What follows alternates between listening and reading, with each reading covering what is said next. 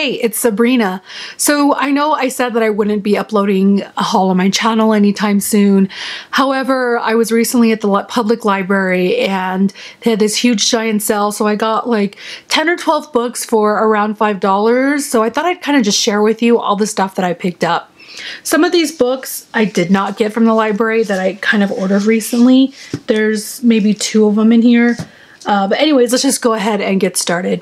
The first one is one that I ordered online, and it's the Life-Changing Magic of Tidying Up by Marie Kondo, which is like everyone and their mom has heard about this book. Super popular. Ever since I switched to being cruelty-free and more plant-based diet, I've been wanting to kind of minimalize some of the things in my life and spend a lot less and declutter. So I thought that since I'm kind of going through a lot in my personal life and trying to work on me and my relationships with people, that I thought that this would be a great addition to my library. I will read it very, very soon, just not anytime within this next month, but I do plan on reading it and I'm excited because I've heard really revelatory and great things about it. All right, this next book is one that I studied somewhat while I was in college. For those of you that don't know, I got my degree in behavioral science with an emphasis in sociology. And so because I studied sociology and I loved it so much, this particular book was one that I studied somewhat. I didn't read the whole entire text.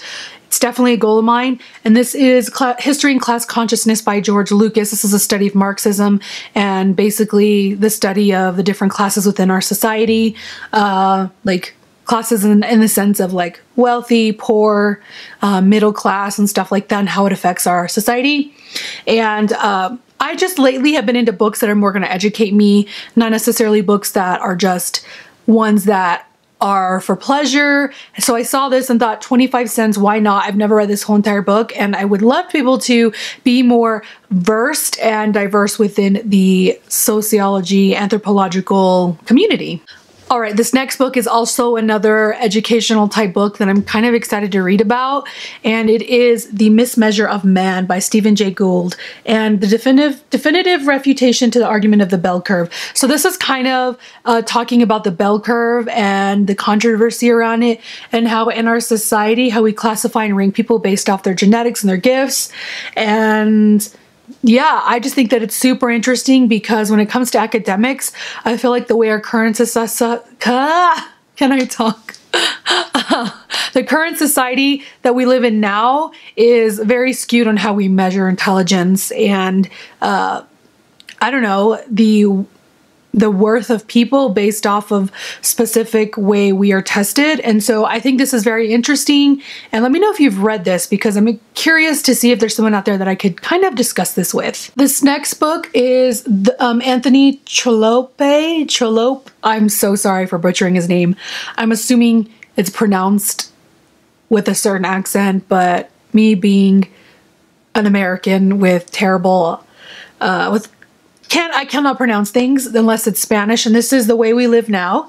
And this is the discussion, or this book is about, it's set in London in the 1800s, and it's kind of talking about just different institutions and exclusivity in London. And I don't know, it kind of goes along with some of the other books that I picked up. I've never heard about this book, and so I feel like it's a classic. I should know about it, and it just seems really interesting. And it says, The Way We Live Now, unpopular on its first appearance, is now widely recognized as Trollope's masterpiece, an unorthodox satire with a happy ending. It explores decadence and change in what Frank Kermode calls a world increasingly more congenial to the spectacular than to the gentleman. I don't know, that just sounds really good. So if you've read this, let me know. All right, so this book is historical fiction. It's called The Anchoress by Robin Cadwallader, and this is set in the 1200s in England. It's about a girl who wants to be an anchoress, which is basically being a holy woman shut away from the world. And the reason why she decides to do this is because she has a lot of tragedy and things go on in her life that she kind of wants to run away from. And so that's the basic premise of the story. I've never read a historical fiction novel that was set in the 1200s, so it's not super big, so I feel like I could read this and hopefully I really enjoy it. It got a high rating by Elizabeth Gilbert, who I think is the author of Eat, Pray, Love. Not sure though.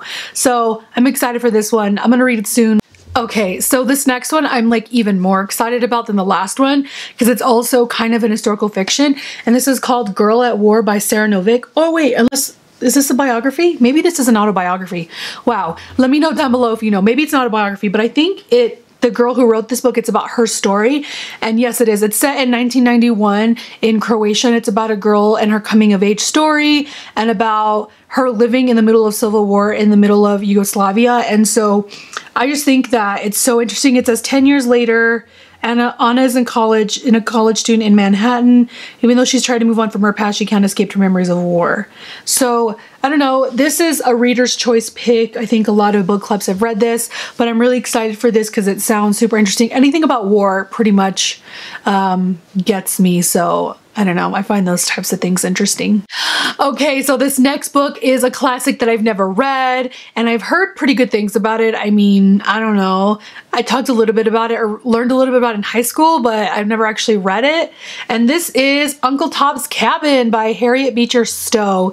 And I think with just the way things are kind of going in our current society now, I feel like this is pertinent to a lot of things, and I think it's about time that I read this because one of my goals this year and just in my life in general is to be like really well read before I die, and I would love to have read more classics, and I feel like I haven't read that many, at least not recently. So this is one that I need to read that I'm looking forward to.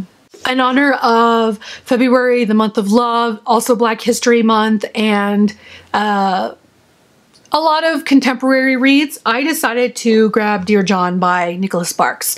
Nicholas Sparks is hands down one of my favorite romance novel writers, which I wouldn't even classify him as a romance novel writer because I feel like he writes about so much more than just a beautiful love story. And I have never actually seen Dear John or read this book, but I know what it's about. In my particular religious community, Dear John is exactly, I wonder if it was taken from this because it's technically when someone's like away on their mission or at war or whatever, and you kind of say, hey, I'm breaking up with you. And I know that that's kind of what this is about, but I'm really excited, and I don't know if I'll get to it this month because this month's already almost over. And I was hoping to read more love stories in the month of February, but I'm still looking forward to this because I love Nicholas Sparks, so you can't go wrong with a Nicholas Sparks book. So this next book is actually an ARC that I found at my library.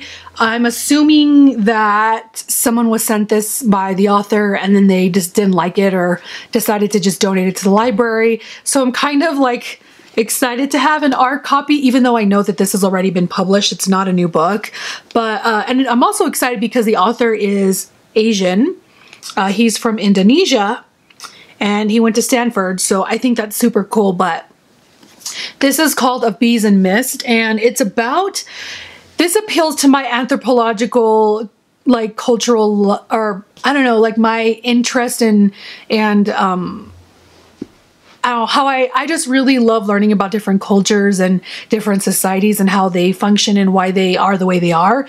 And so this novel is about like a really strong maternal family, and it's about a girl who gets married at a really young age, and then she has a daughter, and how like there's a lot of dark secrets in their family and her husband's family. And I don't know, it's a debut novel, so I'm curious to see what this is about. I also think the book is kind of pretty, so let me know if you've heard of this, if you know anything about it, because it sounds really great and I hope it's good. I really do have high hopes for this one. So this next book I got because I wasn't even sure if I have it already, which is kind of sad. Like, I should know the books that I have. That totally shows you the book hoarding issue I have. This is The Other Queen by Philippa Gregory. I know I have The Other Boleyn Girl, the White Queen and the Red Queen, but I have no idea if I have this one. I'm pretty sure I don't, but for like 50 cents, you can't go wrong with a Philippa Gregory novel if you're a historical fiction fan, so yes.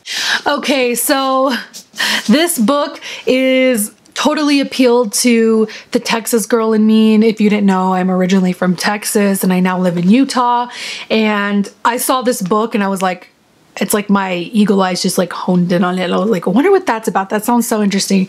This is The Lone Star Nation by H.W. Brands, and this is basically like a retelling of the Battle of Alamo and how Texas gained its independence. So it's definitely not a nonfiction biography type book. It's definitely just a retelling, and kind of this author writes about Stephen Austin, about the different people that were part of the making of the Texas independence. And so I just thought, whoa, like this book looks so cool, and historical fiction once again, and I would just love to learn a little bit more about the place that I'm from. A lot of this stuff I learned while I was in high school, so a lot of it I already know, but I think learning it from this perspective of having someone, you know, bring these characters to life is going to make it so much more enjoyable for me than just reading a regular Texas history book. All right, and the last book that I picked up is Ship of Fools by Catherine M. Porter. I don't really know what this is about, but I think it looks cool, and it's had really great ratings on Goodreads. So, I mean, that's all I can tell you about this. You know, let me know if you know about this. Yeah. Oh, apparently it's a collection of stories. Good to know. So those are all the books that I picked up recently. Let me know down below if you've read any of these, or if any of these sparked your interest, or if you want to buddy read any of these with me, because if I get a buddy, I'm more likely to read it very soon as opposed to putting it off till later. But that is it. I will talk to you guys very, very soon. And of course, thanks for watching. Last week, however, this Friday, the topic is a wild card. So you can go back and do previous topics that you missed out on or skipped.